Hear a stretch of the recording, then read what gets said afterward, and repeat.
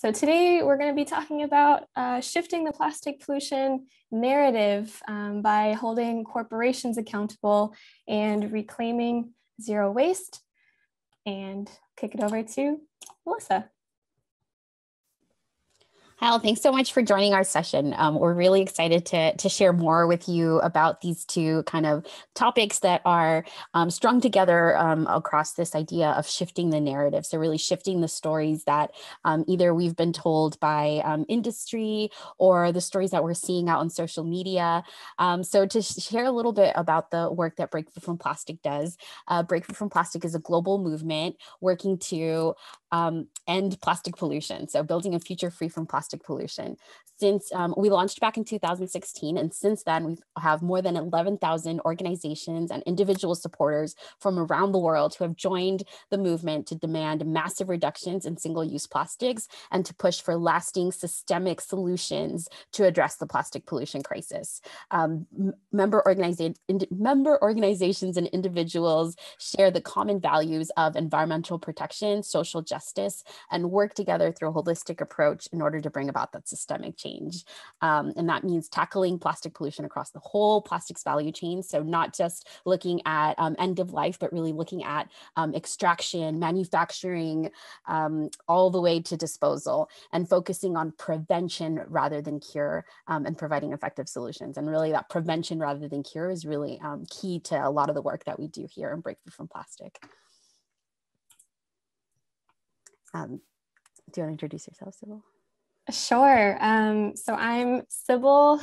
I'm based just outside Washington, D.C. in Northern Virginia, in Nacostan lands.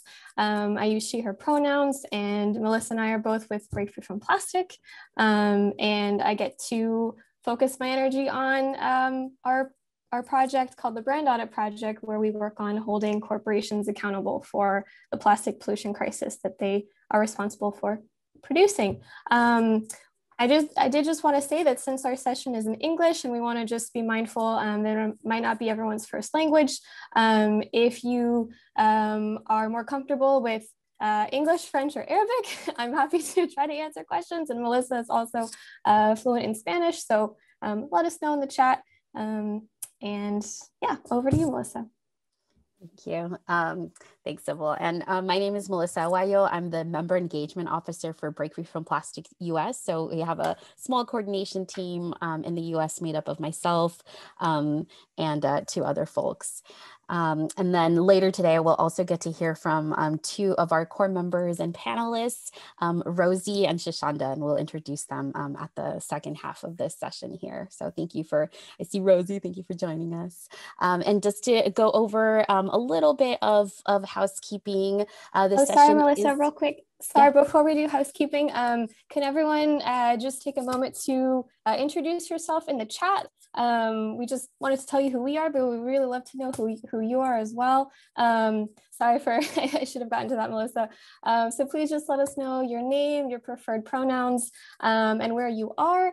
Encourage you to include the native lands on which you live, and I'll drop a link in the chat if you're not familiar. This is a great moment to learn. So just want to, make sure that you all have space. We wish we could meet you in person, but this is the closest we can do right now. Okay, thanks, Melissa. Sorry for that. No worries. Thank you, Sybil. And I'm in the unceded land of Tongva Nation in Southern California. But yes, so some quick housekeeping.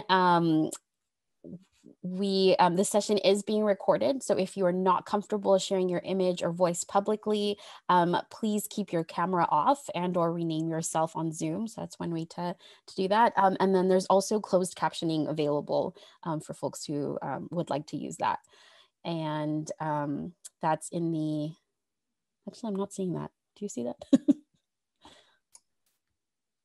I'm hoping that our PowerShift team can support with that. And if anybody has any questions about that, but so excited to see we have people from all over North Carolina, Redondo Beach, not too far from where I am, Seattle and the Duwamish land. Love it. Nice. Hey, Jude. Good to see you on here. Welcome, everybody. Love it.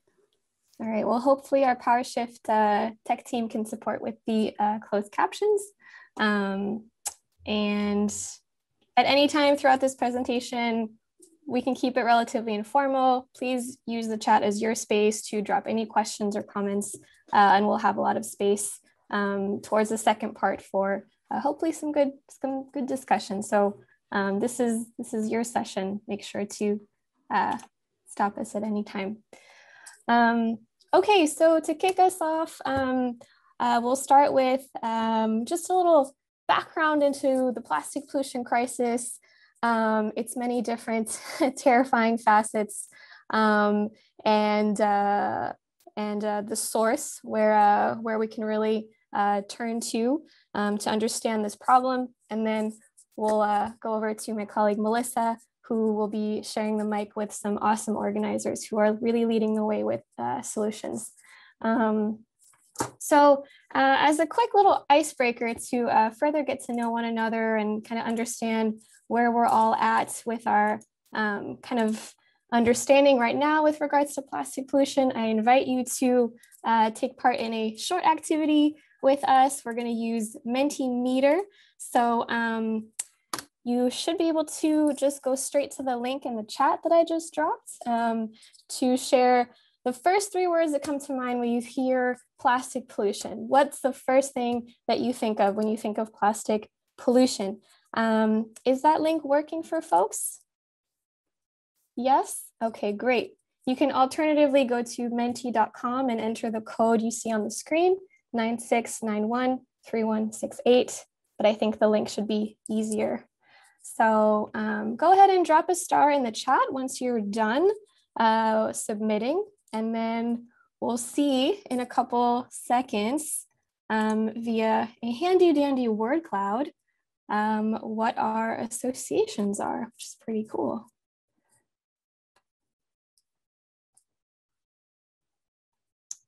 Thank you. Thank you, Lauren, David, Megan, Joe, Leonila. Give folks about 30 more seconds.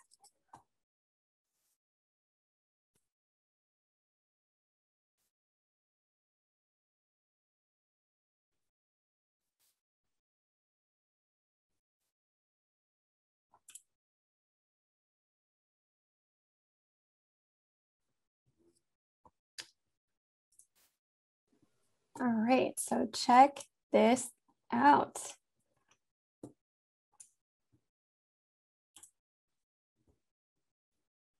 Can folks see the word cloud that is growing before our eyes? Yeah.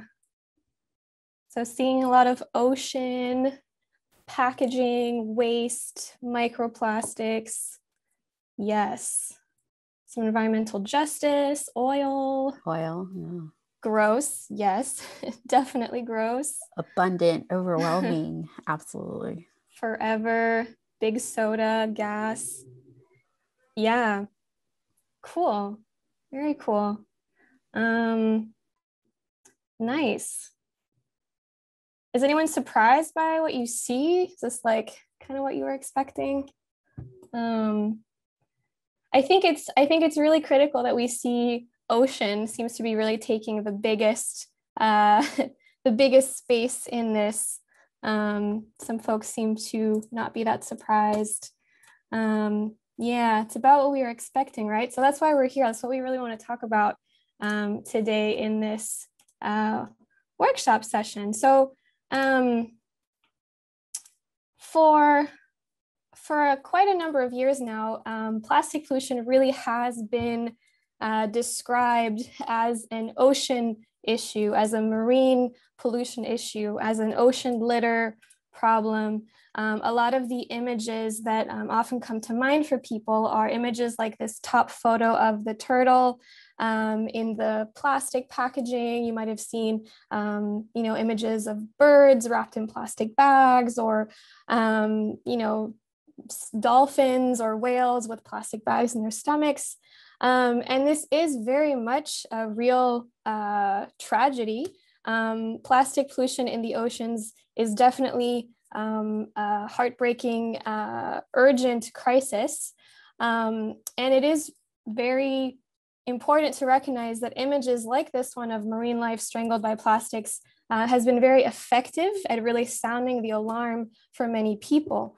It kind of fires up that part of our emotional compass that gets upset at innocent creatures being abused, being taken advantage of. However, I want to also encourage us to think about the other faces of plastic pollution, because plastic pollution is so much more than an ocean pollution problem alone. The photo at the bottom of the slide here is a group known as the Louisiana Bucket Brigade. They are based in St. James Parish, Louisiana. So shout out to where Power Shift was supposed to take place, really in the heart of what we call Cancer Alley in the US. The name Cancer Alley really emerged because this is the heart of the US petrochemical corridor, where the majority of the oil and gas and petrochemical industry has expanded and has really caused disproportionately large toxic health and environmental impacts on low-income communities, frontline communities, communities of color primarily. And so even just last month, like, this has been an issue for a very long time, but it's finally gaining the prominence and focus and attention it deserves. And even just last month, a United Nations human rights expert denounced this project that's being built out in St. James Parish, the Formosa Plastics company. They have a proposed $12 billion project to make plastics. And this UN human rights expert has denounced this project as a form of environmental racism. So environmental racism really is a huge part of the plastic pollution crisis. And this too is plastic pollution. So we're really gonna explore that together today. So hopefully next time you fill out a word cloud, this will also come to mind as one of the many faces of plastic pollution.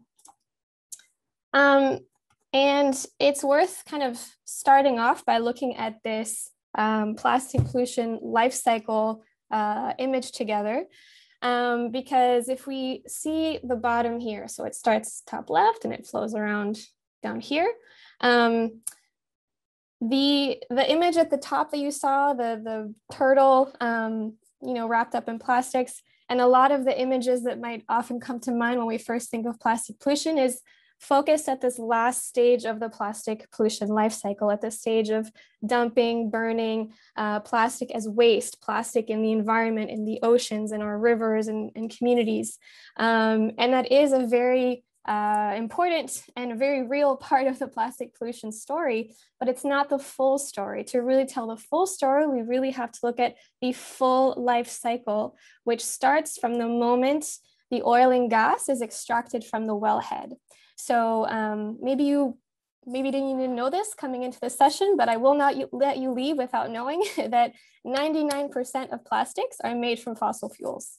So plastic is pollution from the moment the raw materials are extracted from the wellhead. And plastic continues to cause different kinds of pollution at every single stage along its life cycle. So from extraction all the way to disposal, we have pollution of different kinds that are really, really detrimental disproportionately onto marginalized communities. And so let's unpack that a little bit together. A few of the basics, if you are leaving this session with anything, this is the slide I hope you take away with you. Bless you, Melissa.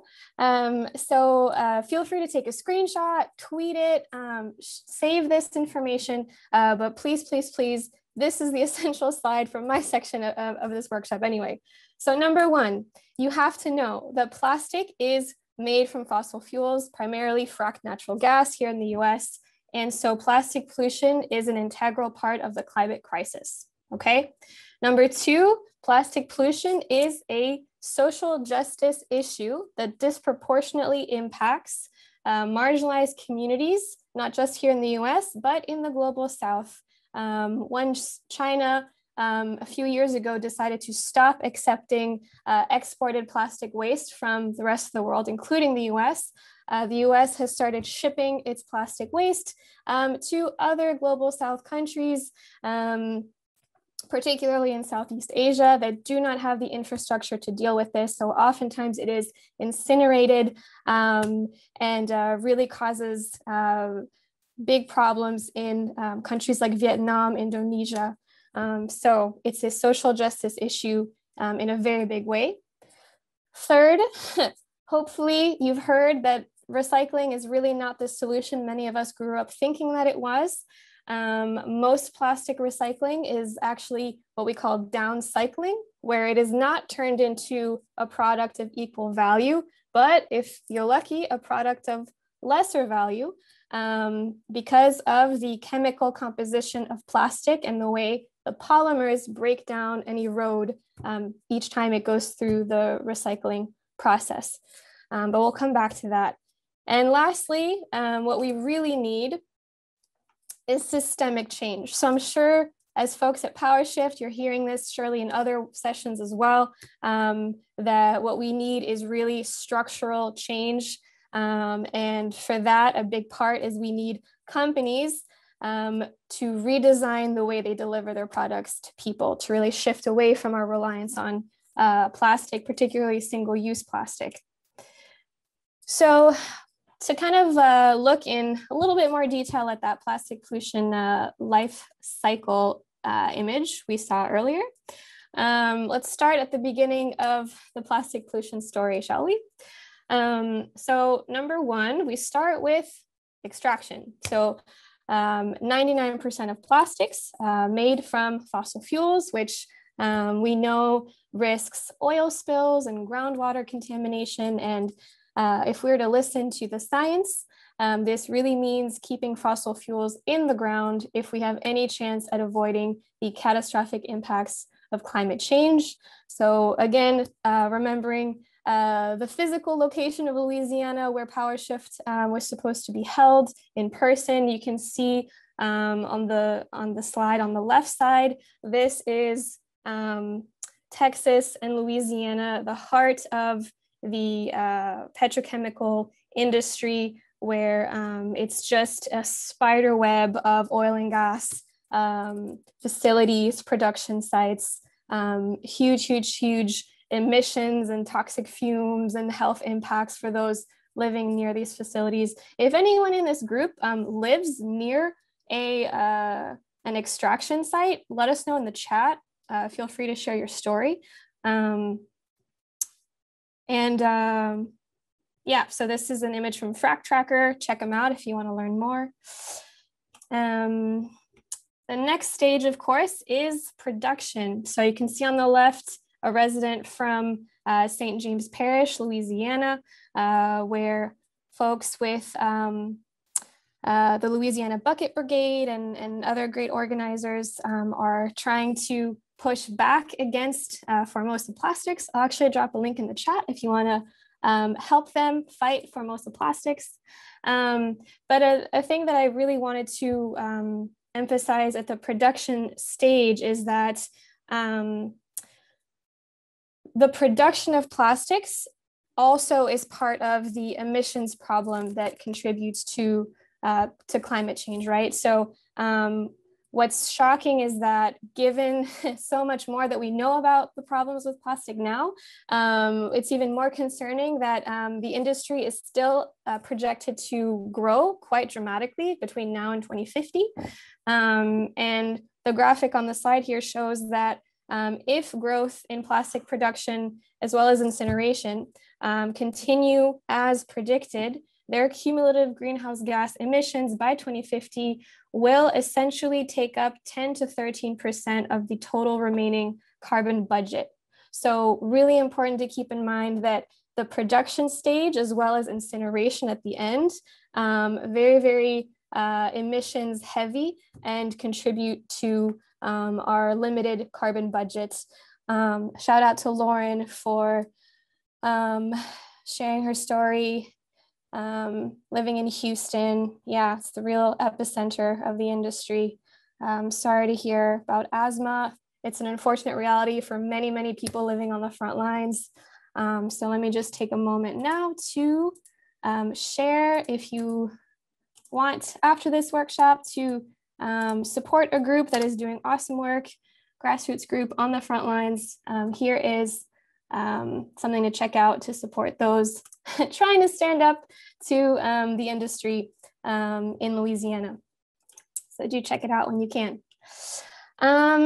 The next stage, consumption. And I know for me personally, this is the stage that really freaks me out because a lot of us might not necessarily live directly next to a petrochemical plant or near a fossil fuel pipeline.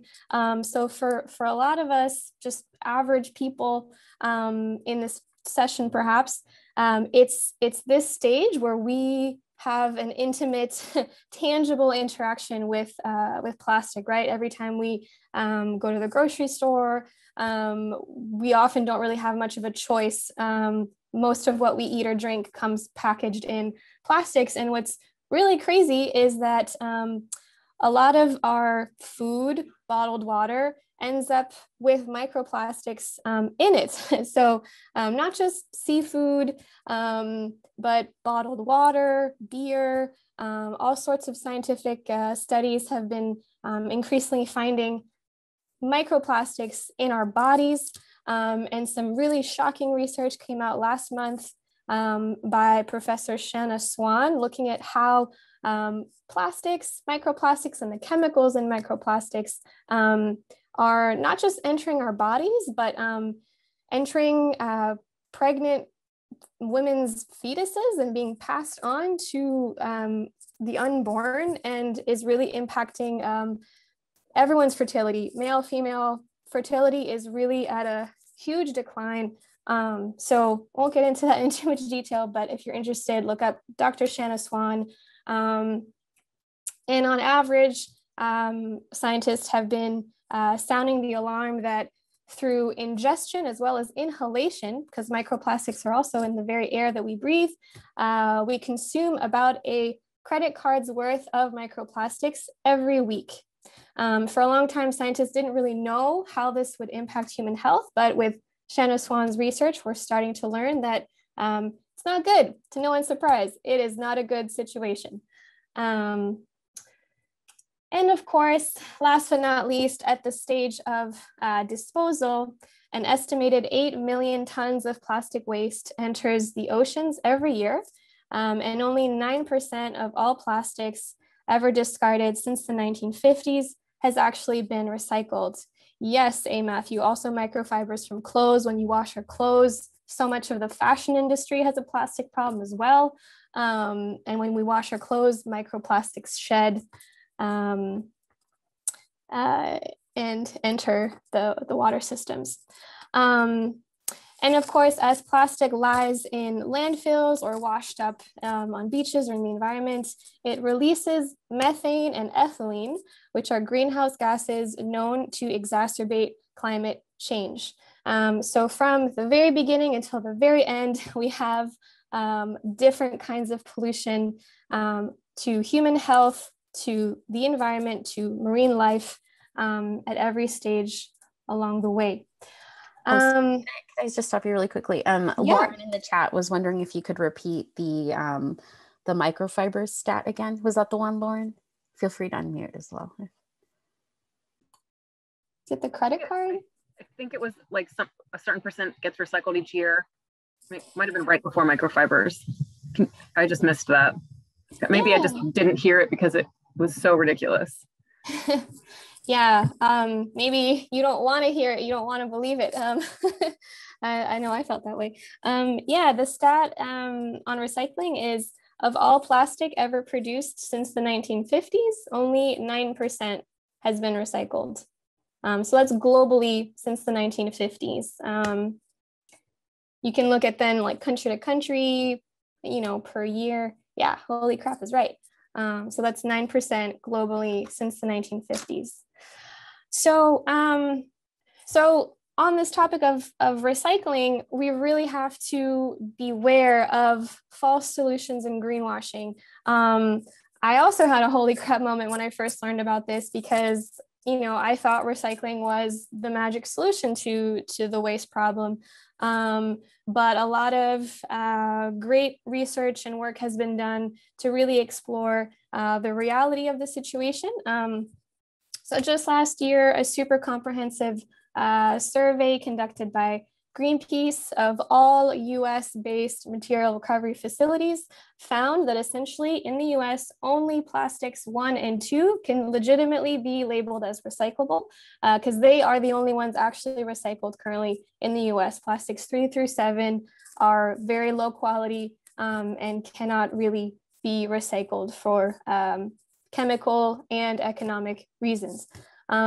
So there are a lot of different greenwashing attempts out there. What we mean by greenwashing is essentially when a company tries to paint themselves as being environmentally sustainable, essentially as a marketing ploy in order to sell you something very often, or create a good reputation for themselves, when really they engage in very dubious practices that are not good for the environment. So what we're really seeing from a lot of big companies is that emphasizing recycling has now become, sadly, a form of greenwashing because it's enabling the perpetuation of the single-use model rather than addressing the source of the problem, which is the overproduction at the source.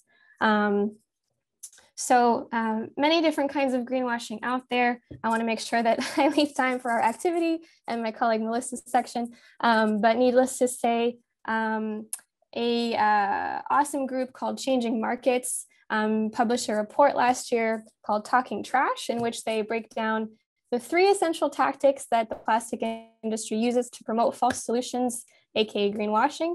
That is number 1, pushing for voluntary commitments, which means they can make nice sounding commitments, but then not ever follow through with them. Number 2, distract from their role at the heart of the crisis. So a big way they do that is by pushing for individual responsibility. It's individuals' fault for not recycling well or littering on the ground, really deflecting blame onto individuals rather than the corporations that produce the plastic in the first place. And 3, derailing legislation by lobbying against real solutions like refill and reuse systems or extended producer responsibility, in which the producer or the polluter pays. So at Break Free from Plastic, we're really focusing on real solutions. And at the heart of our work is what we call turning off the tap. So if you imagine a bathtub where someone has left the faucet open, the first thing we would do to stop the flood is to turn off the tap, not mop the water on the ground while the tap is still open and flowing. And that's really what we need to do with plastics as well. So the solutions that we focus on are really to reveal how much companies are really producing. Number 2, pressure them through policy work, legislation, et cetera, to reduce how much they produce. And number 3, to redesign the way companies deliver their products to people, to eliminate our reliance on single use, period, and to shift towards alternative delivery systems, refill and reuse systems, et cetera. And so one way that we're doing that with Break Free from Plastic is through a citizen science initiative called brand audits. And this is what I work on at Break Free from Plastic. This is a people-powered tool where volunteers, community groups, or even individuals record data on the plastic waste they find at a cleanup, recording specifically the branded information on that waste. And this is a way for us to kind of change the story we've been told about who's really responsible. So we conduct these brand audits all around the world. We've been doing this for a few years in a row.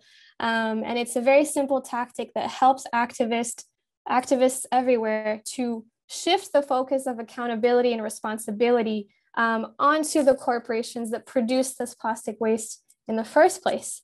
And I love this question in the chat. Can we do this anytime we want? Yes, and we're going to do it right now, actually. We have, how much time do we have left? Yeah, like 10 minutes in our section. Okay, perfect.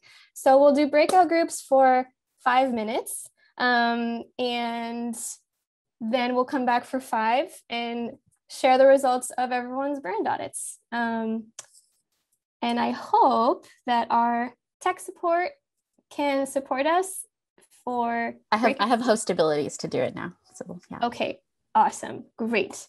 So let me just drop the activity sheet in the chat. Access to it, so you have to share it to everyone. Yes. So if folks could click on the link, make sure you have it open, and then what we're going to do is Melissa will put everyone randomly into 5 groups. So when you see like you've been placed into breakout group 2, then you click on group 2, click here. So each group, what you'll find is a 1-page activity. So you'll have some instructions. Please have someone volunteer to read the instructions out loud, and then you will conduct a virtual brand audit. So you'll find a virtual plastic waste pile, and you'll be looking to record the branded waste information in a little table, and then we'll report back what you learned and who your top polluter is. Okay, and Melissa and I will try to jump into your different breakout groups to make sure everyone's doing okay. Does anyone have any questions before we send y'all to your breakout groups? We're essentially trying to simulate what a brand audit would be like in a virtual setting. So.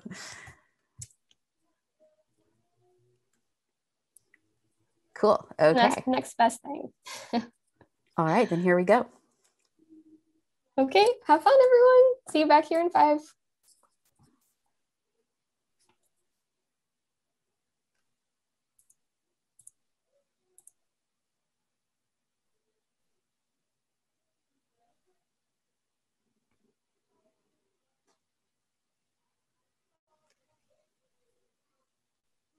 Okay, looks like there's 2 like people. Most people, yeah.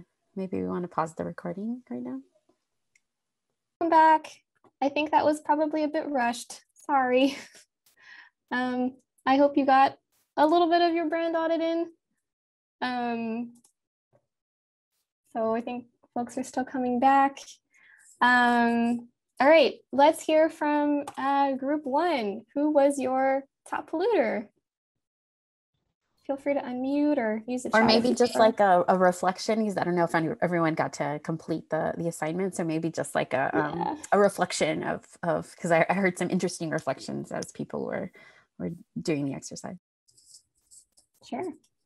We kind of had 2 top polluters because they had the same amount, I guess, if you're going on count, Unilever and Nestle, because we had a lot of Lipton tea bottles and Nescafe wrappers. Yeah, right on. Awesome job, group 1. What about group 2? Any reflections or learnings about your top polluter?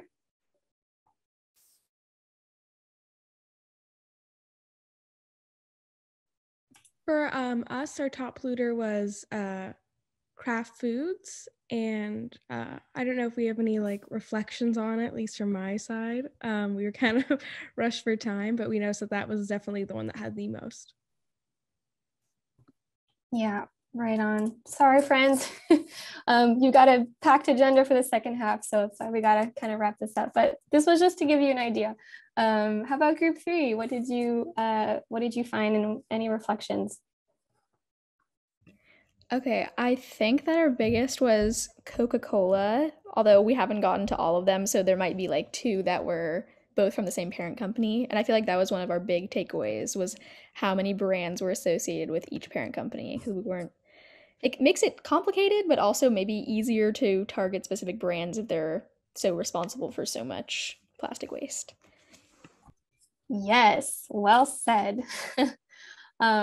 It's shocking, right? Looking at that chart and seeing how we have this illusion of choice, but it's really just a small handful of big corporations that own all of these brands. Awesome, thanks for that comment. How about group 4? Our top polluter was PepsiCo, having like 10 separate bags of Cheetos. And that was a little bit of a coincidence because Isha and I were both in that breakout room, and we were both currently leading a campaign against PepsiCo on our campus, a pouring rights contract. So just thought that was interesting to share. But yeah, so we weren't surprised here. Fascinating. It was meant to be. That's super, super interesting. Would love to hear more about your campaign in the chat.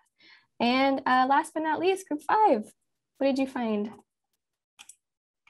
Our top polluter was Unilever. We had a lot of Skippy peanut butter jars, which I thought was really interesting because I actually did not even know that Unilever owned Skippy. So that was new for me. Right? Yeah. I think that's a big kind of a learning moment when you realize, oh, crap. Sorry. I'm having a technical glitch here. Yeah, that it's really just a small handful of kind of companies that dominate the market. Sorry, friends, I have too many tabs open. Thanks for your patience. Here we go. So sorry. Where were we? Yeah, so anyway, congratulations on completing your first brand audit. Based on kind of what you saw, reflecting the trends that we've seen globally, these are the top 10 polluting companies that we've been finding in our global brand audits from the last 3 years.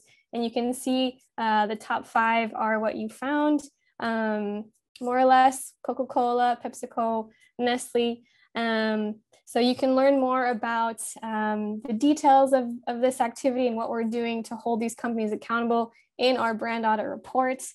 And it's really very crucial that we focus on the companies because they have huge budgets, they have huge research and design teams, and they have the capacity to redesign the way that they deliver their products, to shift away from packaging.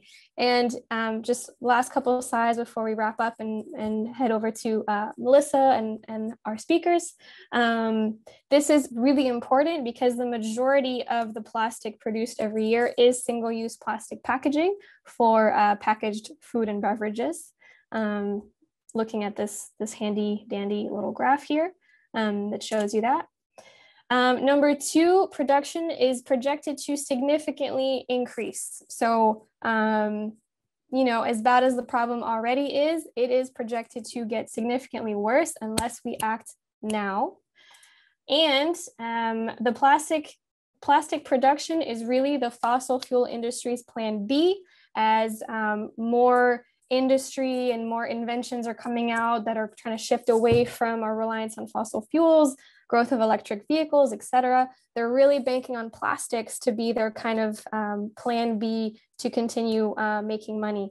And at this rate, we're looking at about 8% of the world's oil production being used to make plastic, and that figure is projected to grow to 20% by 2050. So on a closing note, to kind of wrap up, these top polluting companies you can see on the right side of this graphic. This is from a brand new report that just came out last month.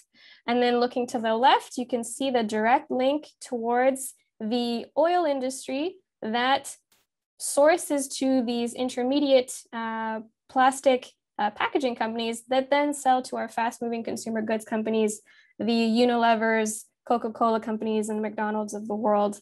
So there really is a direct link between fossil fuels and plastic packaging. And on that note, it's not all doom and gloom because Melissa and our awesome speakers are going to tell you more about solutions. And if you want to really join this movement and help us end the plastic pollution crisis, the climate crisis that is deeply embedded I'll invite you all to join our movement, and I hope to stay in touch and see you all soon. Over to you, Melissa. Thanks so much, Sybil. I'm just gonna quickly do some little techy things here. So give me 30 seconds, y'all. I'm gonna look for my speakers here.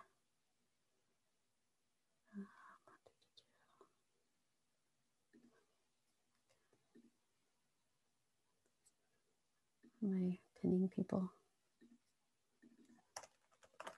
While Melissa is getting set up, check out the link in the chat to join us at Break Free. And if anyone has any questions or further comments, wants to stay in touch, feel free to email. Greg, could I trouble you to start your video so I can spotlight you for? I'd love to. The camera's not working, unfortunately. Okay. All right. I'm going to remove spotlight for us as well then. So we're not so we'll have it be a little bit of a, we'll do the speaker version here. And I'll share my screen. All right. All right. Well, hello, everybody. Thank you so much for joining our session. I'm excited to share with you a little bit. Can y'all see my screen okay? Yeah. Okay, awesome. I'm excited to share with you our session, our second part of the session, which is reclaiming zero waste. And what I mean by that is really shifting the narrative around what we're thinking about when we're talking about zero waste. I know a lot of the times when I've had conversations with other individuals, they get really discouraged because they're like, I'll never be able to go zero waste, or it really puts the onus on the individual. Or we go on social media and we look at pictures of people's waste fitting in a mason jar, and it just feels so unattainable, and maybe we don't even see ourselves represented in that. I know for me, I grew up not thinking of myself as an environmentalist or conservationist. I'm a first generation Mexican American. My parents immigrated here from Mexico, and a lot of the things that we practiced were conservation, were environmental practices. We just didn't necessarily know to call it that. And, we have like the running joke where if you opened up the yogurt container in my mom's fridge, you more than likely were not going to find yogurt, but in fact, we're going to find things like beans or rice or some sort of leftovers. So a lot of those, being really resourceful and all of that was just a part of our culture. It was just embedded into the way that we did things. This session is really looking at reclaiming zero waste and really shifting the way that we think about zero waste practices and the way that we talk about zero waste, and really making space and uplifting the communities and cultures that have practiced this for a long, long time. Today, we get to hear directly from Rosie Torres with Society of Native Nations. She's one of their board members, is also a dancer, and she'll tell you all about the work that she's doing with Society of Native Nations and kind of that indigenous perspective, right, which I think are the original zero wasters. She shared these two pictures with me, and I had to pick one, and I couldn't because they're both so cool. So I had to go with both. And we'll also get to hear from Greg Sawtell with South Baltimore Land Trust, who's doing incredible work. A lot of the times you hear about these impacted communities and how hard they're hit, and all of that is true, but there's also incredible wisdom and expertise and solutions that are coming from those communities. So Greg is going to tell us a little bit about the work that they're doing towards a just transition and how they're building that zero waste community, how they defeated an incinerator, and the work that came after. So without further ado, I'm going to stop sharing here. I'll share a little bit more in a little bit. But without further ado, I'm going to kick it over to Rosie first, and then Greg to do a little self-introduction, and then we'll move into some questions. And then, of course, we're also would love to hear questions from you also. Please, if you have any questions, you can type them in the chat. All right, Rosie. Hello and greetings from Yanaguana Somi-Sec territories, also known as San Antonio, Texas, Texas. We are central south of the Great state of Texas. I am from a border town known as Laredo, Texas, and Nuevo Laredo, Tamaulipas, Mexico. So I feel like I have always been championed to be a guardian and a steward of the river that was always so polluted in my neighborhood, and all the creeks that ran into that grand mighty Rio Grande. And flash forward to many years later, I am a dance educator and dance artist and dance choreographer. That is my career. That is my chosen path for work. And so I've been able to travel throughout many parts of the United States, as well as internationally teaching dance. And then through that movement, through the flow of being a representative of movement, I learned about my native background. And I've been a danzante for Calpulia Yolopatsi here in San Antonio. And we, as well as I am a board member with the Society of Native Nations based out of San Antonio. And along with my relatives, we work in communities like the one I'm sitting in right now, which is another one of my jobs, is at Galeria Eva Gallery. It's an art gallery, and the artist named Veronica Castillo Salas is the master of sculpturalist of ceramic. She works with earth clay. As you can see behind me, we just finished this yesterday. It's a small little room that's going to be called the Cave of Knowledge, or the Cueva de Sabiduría. It's a small place for a library here in our south side neighborhood, which has very little bookstores and has very little for the community to share in spoken word or just conversations about Mother Earth and all that we champion for environmental justice and social justice, especially for the communities and people of color and the LGBTQ community as well. And so there's so much that I do, and I hope that that kind of wrap that up in a bubble. But I'm here to speak to you on behalf of Society of Native Nations. And one of the projects that we've been doing and working and participating and sharing is called Return to the Earth and Mold It. In Spanish is Volver a la Tierra y Moldeándola. And so we are so honored to work with Master Veronica Castillo Salas, who is a master ceramist and sculpturalist of the Trees of Life. She's a 4th generation artist of the Trees of Life from Puebla, Mexico. And her family has been working with the 4 elements, water, earth, fire, and air, and sculpting, right? But with Society of Native Nations during COVID, we wanted something for our families to be able to find a safe space where they can congregate outside of their home.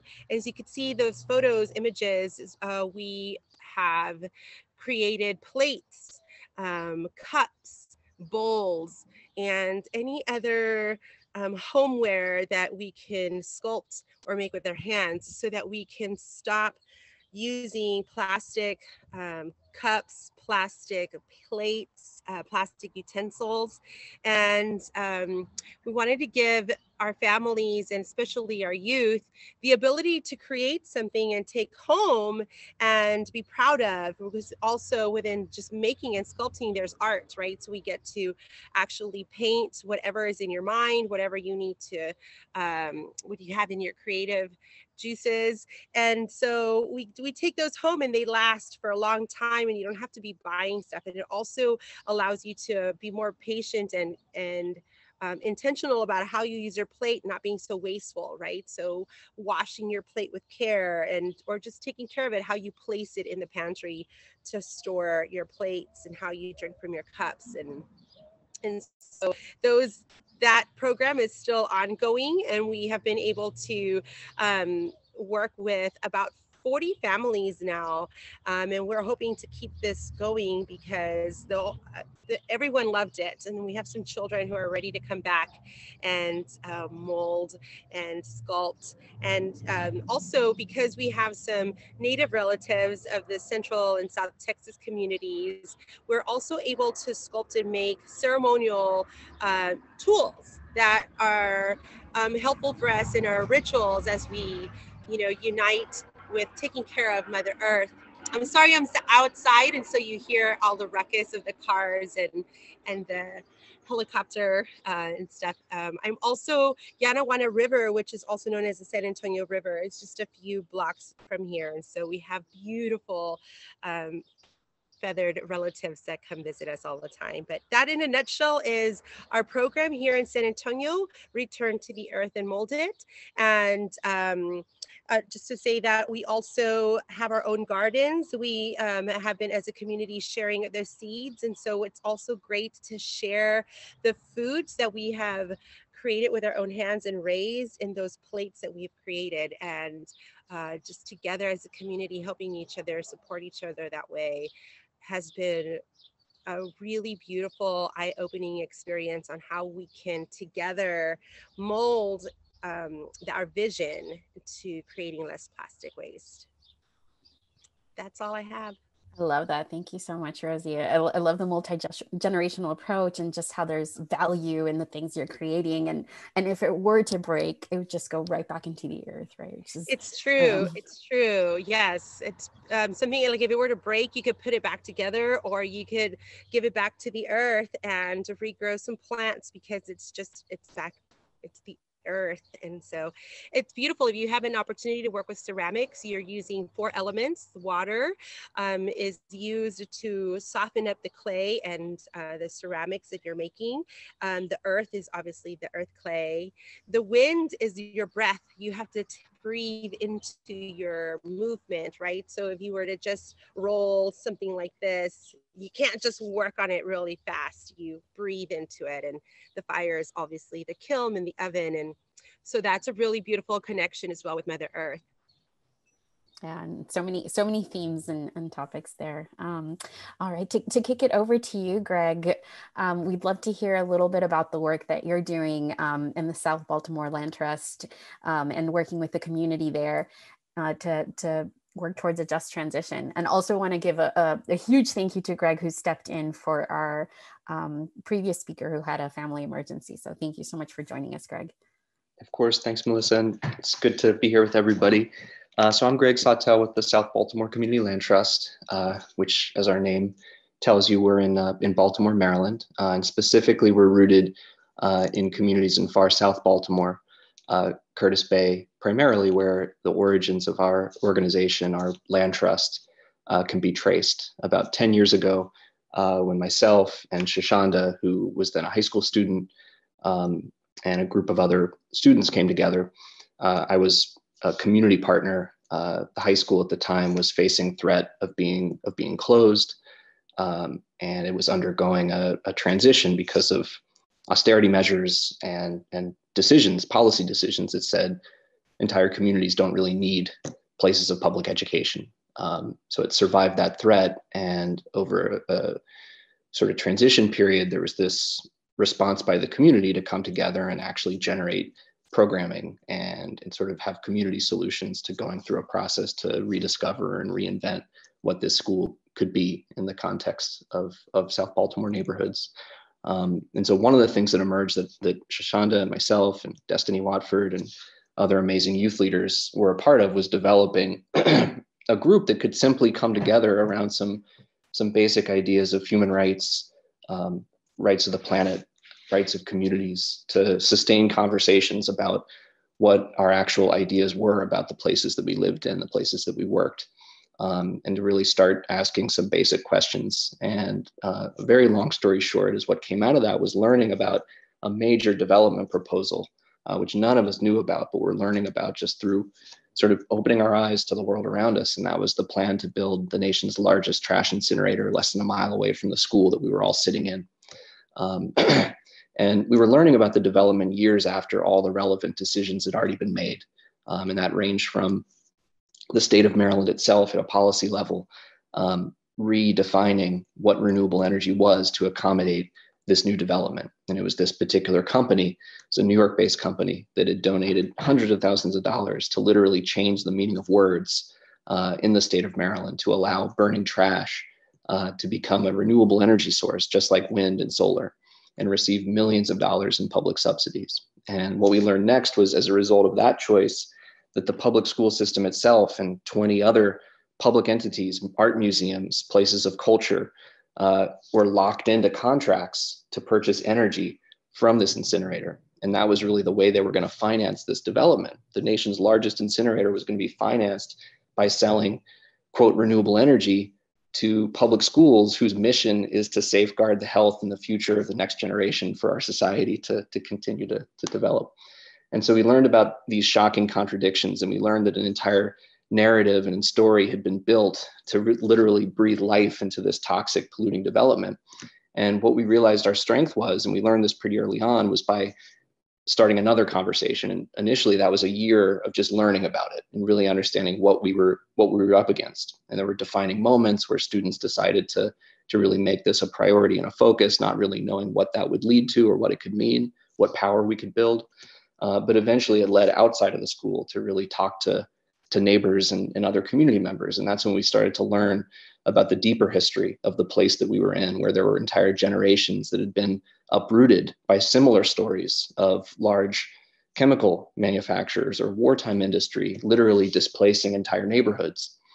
And some of those residents who used to live nearby on waterfront land that had been cleared out to make way for polluting developments, including this new incinerator, would tell us, what seemed like bleak messages of any hope of combating this is going to fail because we've lived through this and we've been displaced. And while initially that was jarring, as we learned about the history and became friends with this older generation, we realized that there was a lot to learn and a lot to come out of intergenerational relationship building.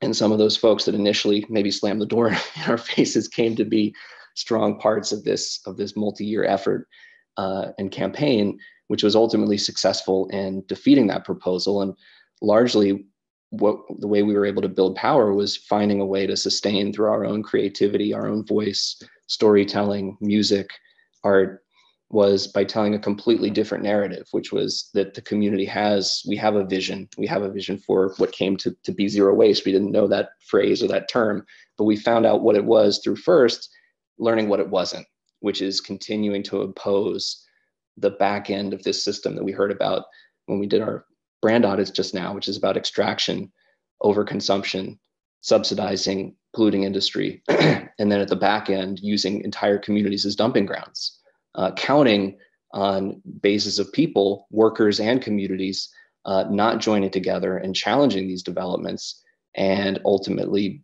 building a base that's capable of developing alternatives.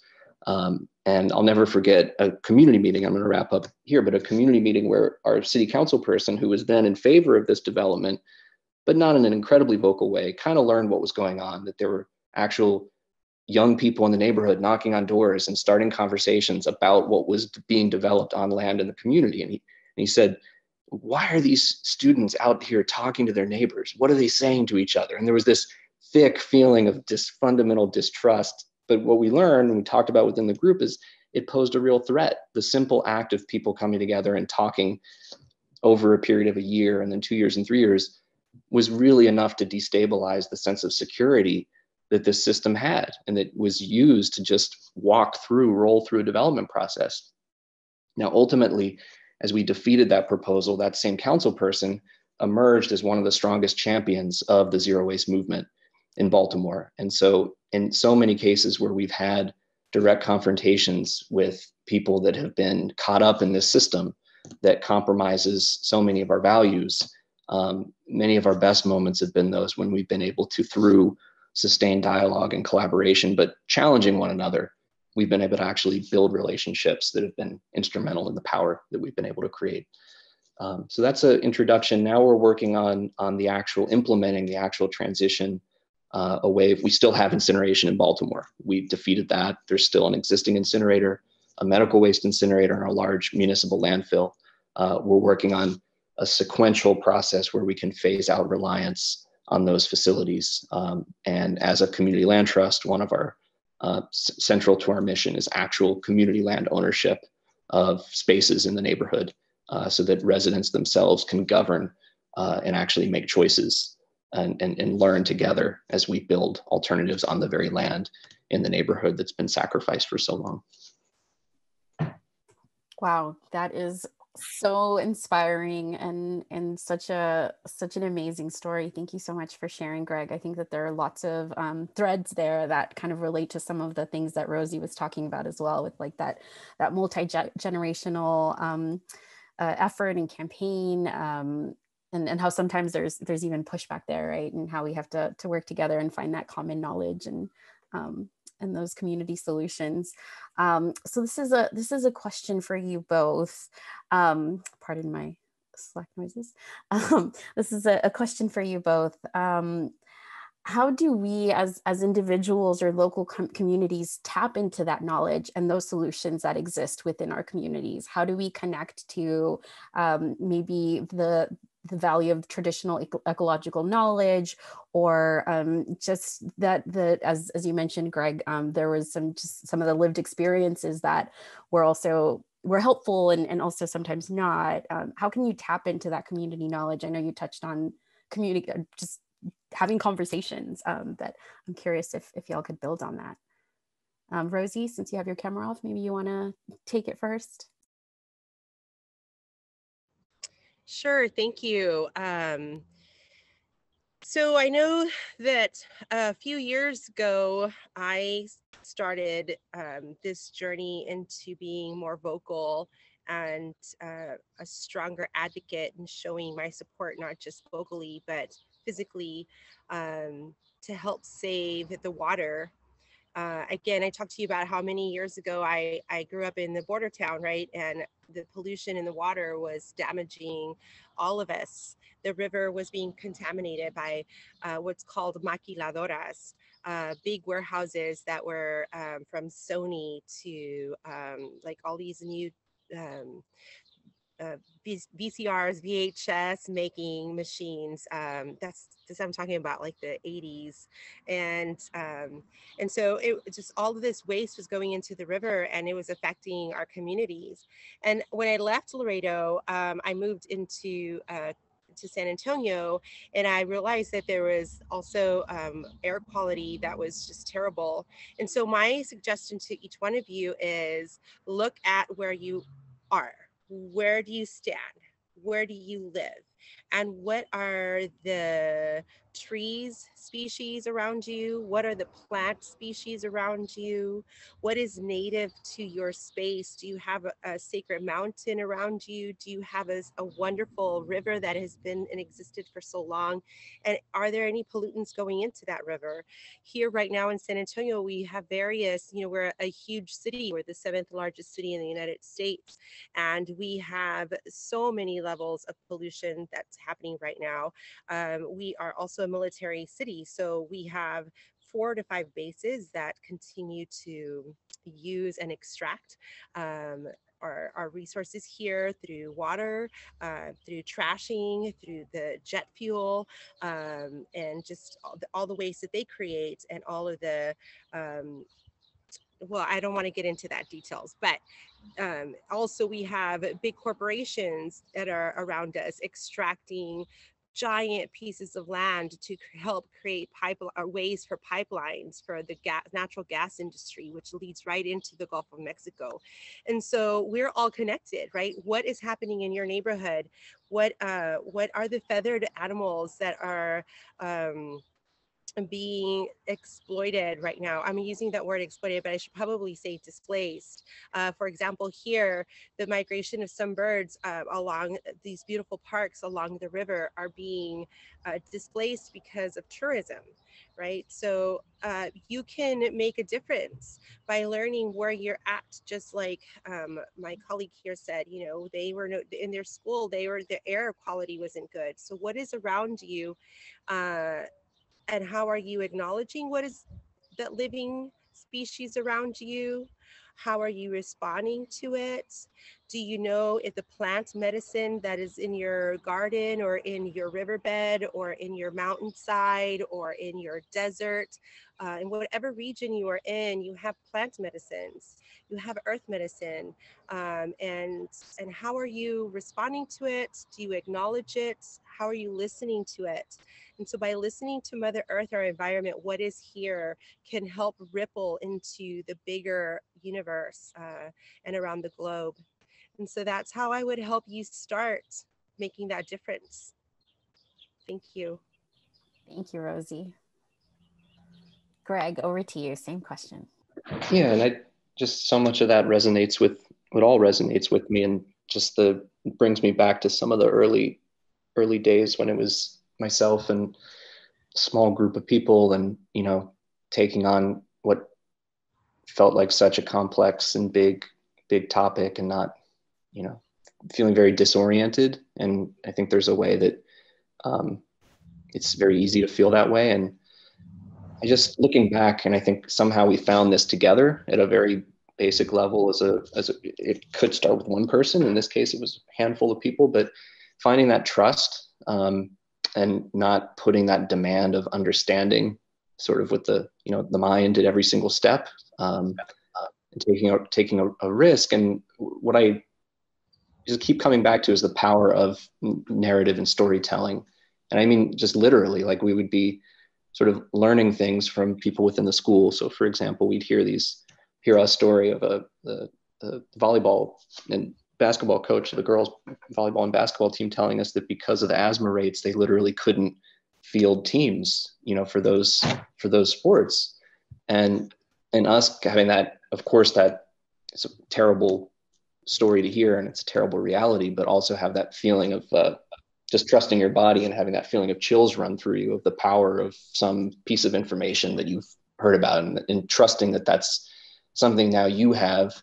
And then as a organizer, or whatever word you want to use for our role, when you're in a position like this, it's to find a way to then share that information, with the larger, what becomes a collective that's can be unified by a narrative that becomes a common narrative that we all shape and form as individuals, but we all start to carry inside of us. And so then just being a part of that, it all has to start with a trust and a belief, and a willingness to sort of share and be committed to doing that consistently in a way that sort of grows this thing that's beyond any of the individuals. And it really can come, I think it really can come to life, if it's done. And that's a beautiful thing to be a part of. And I don't think there's any replacement for bonding with a group of people that maybe you still don't really know, particularly well in a larger community when you have thousands of people, but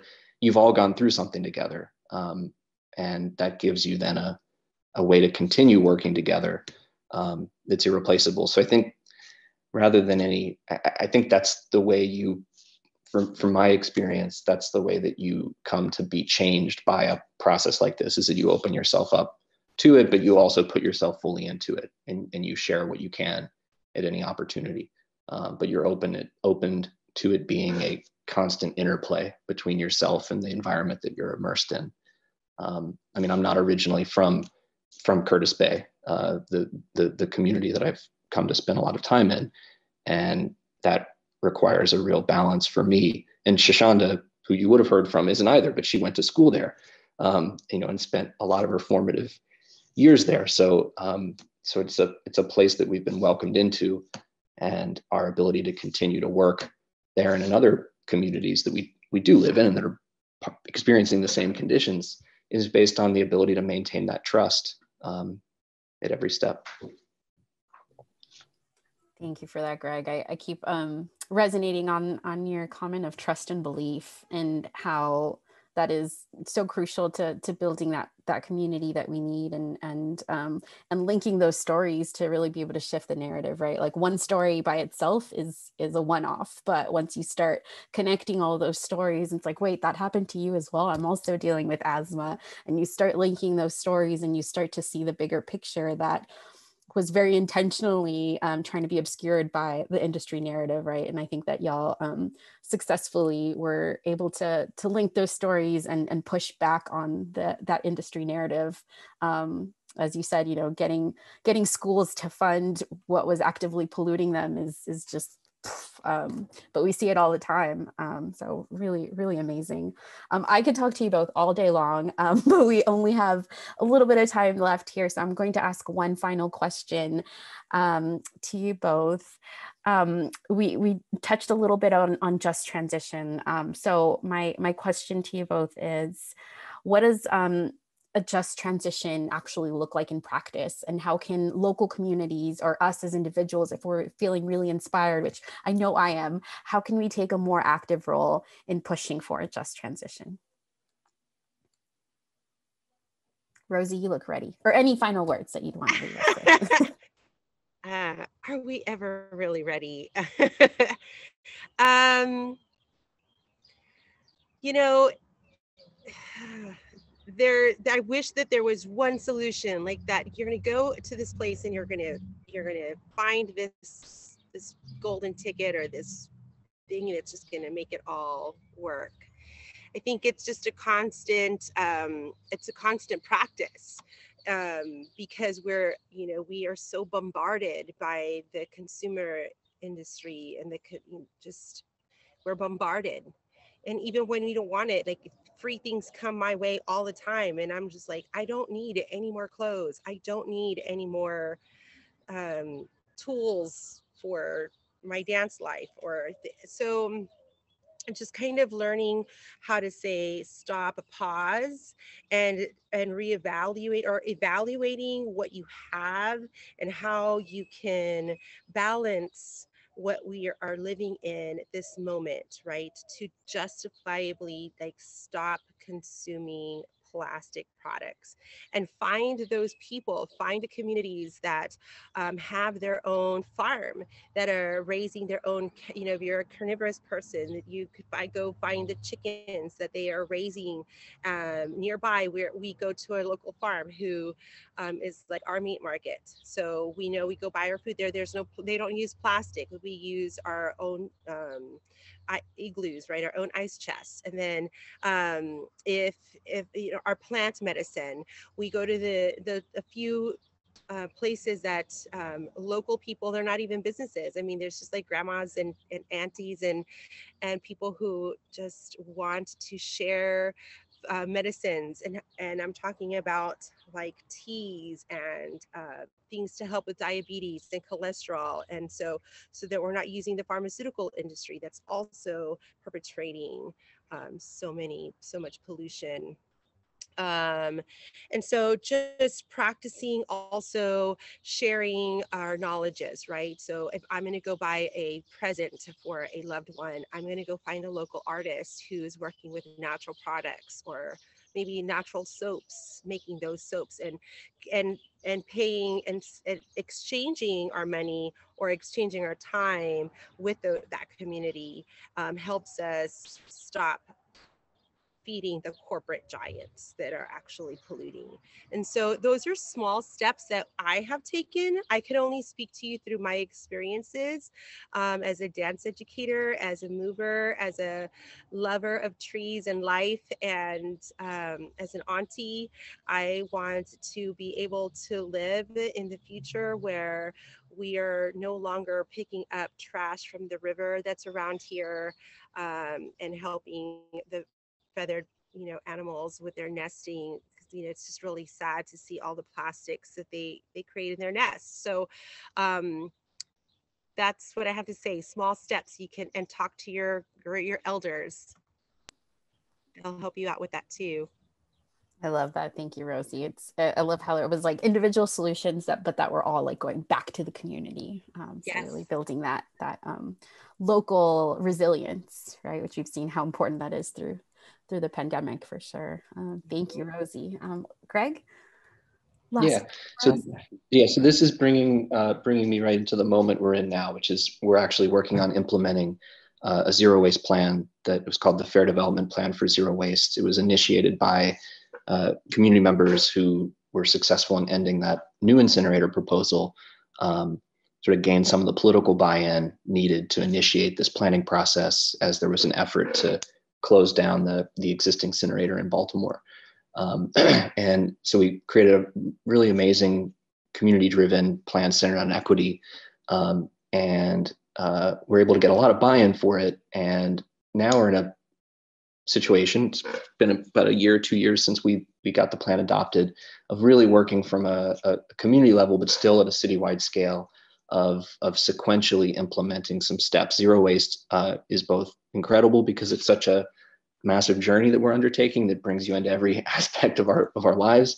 That can also be daunting when you're looking to how to get started and what to begin when a city is trying to move from such a position of dependence on burn and bury to something that's genuinely zero waste, but also is done in a way that you can say we accomplished something that starts to build larger belief. So for us right now, that is working directly with labor partners. We have a great collaboration with the Teamsters Union, and we are working community and labor together as part of coalitional effort. We've identified city-owned land in South Baltimore that's been used for decades. It's for landfilling, but we're evaluating it to serve as an opportunity to develop new zero waste infrastructure, starting with getting food out of the waste stream. So we're looking at our educational and institutional sectors that generate over 100,000 tons of food waste every year that's either sent to the landfill, driving methane emissions, or is burned. And of course, the effort is to reduce any unnecessary food waste.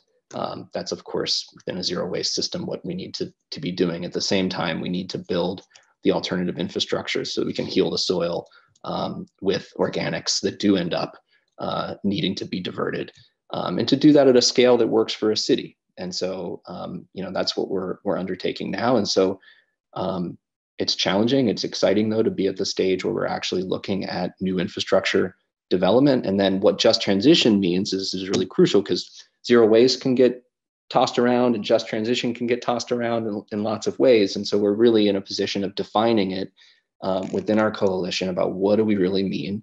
And we're putting ourselves in the position where we want to be imagining first, but for real, writing contract language and procurement language that's actually going to govern new contracts between those very institutions that we're going to be polluting the community by supporting this incinerator. We want to be in the position to be authoring the actual framework. So we're talking about local hiring provisions in a whole host of things that are actually going to lift up and be real examples or manifestations of a just transition. And that includes really grappling with the issue of what do workers do that are currently working within the burn and bury infrastructure. It's not a huge number of workers, but every single job is precious and is important. And so we take that very seriously. And I guess the only thing that we know to do is have a commitment, but then to always think structurally about, at the end of the day, how do we embed these values and principles in the flow of resources, in the flow of contracting dollars and public money that we have, so at the end of the day, we can see how our values are being lived out or not in these decisions. So excited to keep everybody posted on that effort, and hopefully we're going to have some real breakthroughs in Baltimore. Yes, please. We will definitely be watching the work y'all are doing, and would love to share out your victories and successes as they happen, because I think so much to learn from the work that y'all are doing. And again, it's so inspiring. So thank you I know it must have been really challenging figuring it out and doing that in community. So thank you for your work and for sharing with all of us. Greg and Rosie, really, really appreciate you sharing your wisdom and expertise with us today. And I'll kick it back to Sybil to close this out.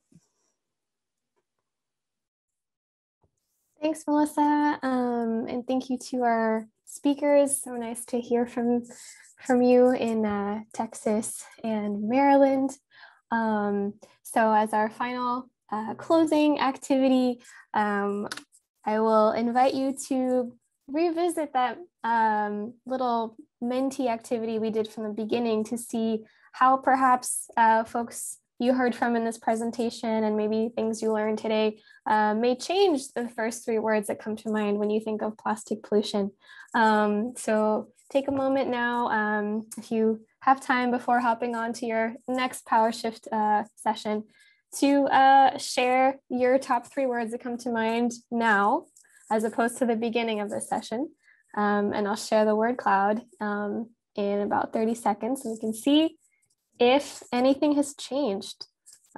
So would love it if folks could just drop their reflections in that little 3-word chart.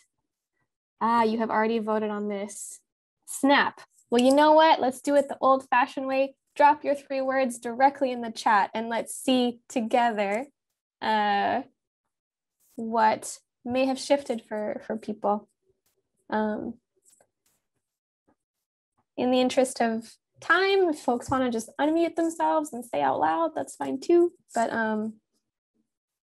Melissa and I really hope that this maybe exposed you to some new ways of thinking about plastic pollution and the story that the industry tells us versus the stories that communities on the front line and those with solutions tell us. And I hope you leave today's session with hopefully a different story than you had when you entered it.